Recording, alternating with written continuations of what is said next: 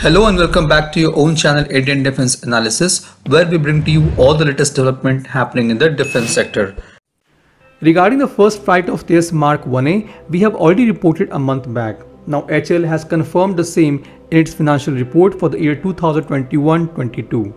As per the report, 83 LCA MK1A program attained a major milestone with the first flight of the prototype held on 20th May 2022. As per contract signed between HAL and Indian Air Force during Aero India 2021 in February, HAL needs to deliver first 3 aircraft in 2024 and 16 aircraft per year for subsequent 5 years, which goes on till March 2030. Besides this, HAL has also produced 34 aircrafts that includes LCA Tejas, Dornier Do228, ALH Dhruv and light combat helicopter LCH. This is quite a good development as Tejas MK1A delivery is slated to commence from 2024 onwards. However, the fighter jet is already roaring high in the sky. It's also worth noting that production and delivery of 32 Tejas MK1, which includes 16 Tejas of initial operational clearance and 16 Tejas of final operational clearance, is complete. What remains from initial order is 8 LCA trainer jets. HAL has plans to deliver 4 of them this financial year and remaining 4 next financial year. LCA Tejas numbered SP25 is being used as a testbed for Tejas MK1A. The MK1A will be upgraded version of the FOC configuration with 80% of detailed components being the same. The MK1A will have 43 improvements over Mk1 version.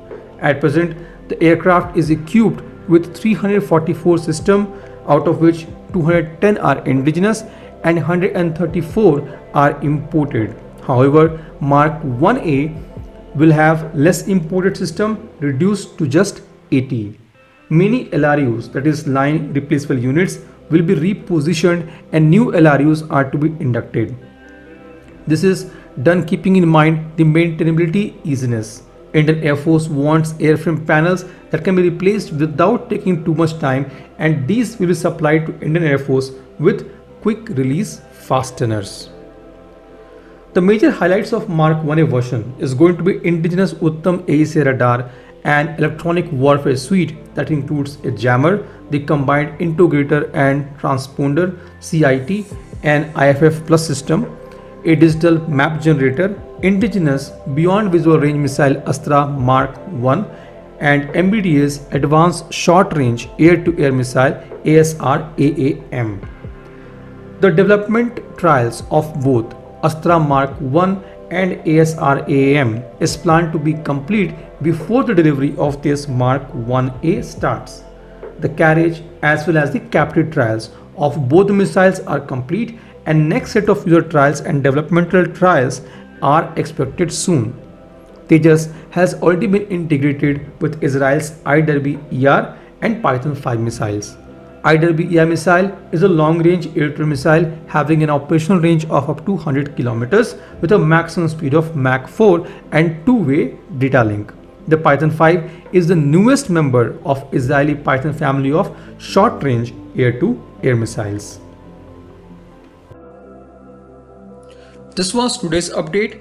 Please let us know what is your views about these in comment section.